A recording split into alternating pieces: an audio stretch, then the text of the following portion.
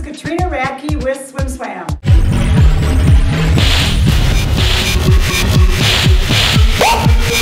Here with Mike Parratto of the Riptides Swim Team of Minnesota.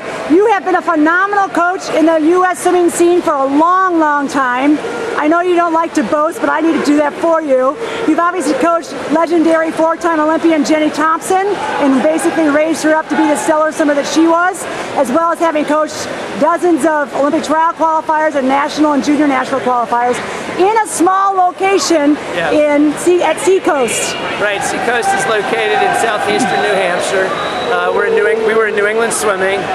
My wife Amy and I were there for 26 years.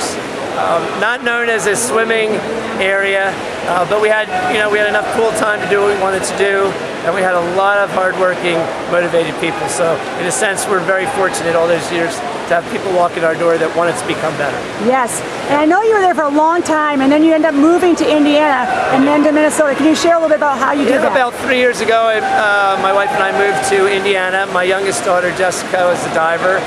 She got invited to the National Training Center in Indy for diving, and so we moved after 26 years in New Hampshire and got ourselves a program at Lawrence North in Indiana. Great high school there, great club program, amazing people there. We really enjoyed our time there. And then the training center ceased to be at the end of 2012, and we had this opportunity to check out Minneapolis and a new club that was being developed in Apple Valley, Minnesota. And our daughter was taking a look at diving here in Minnesota, so we took a shot and did that.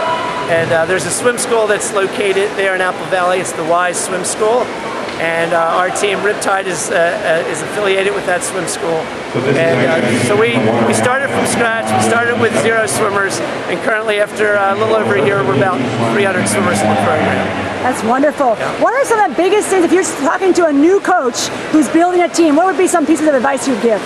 I think basically what you want to do is really develop your age group program.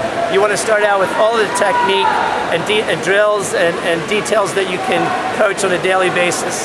Don't worry about being fast, worry about being efficient. When you develop that, then speed will come naturally after that. I look forward to seeing you and a bunch of athletes at Olympic trials in a few years.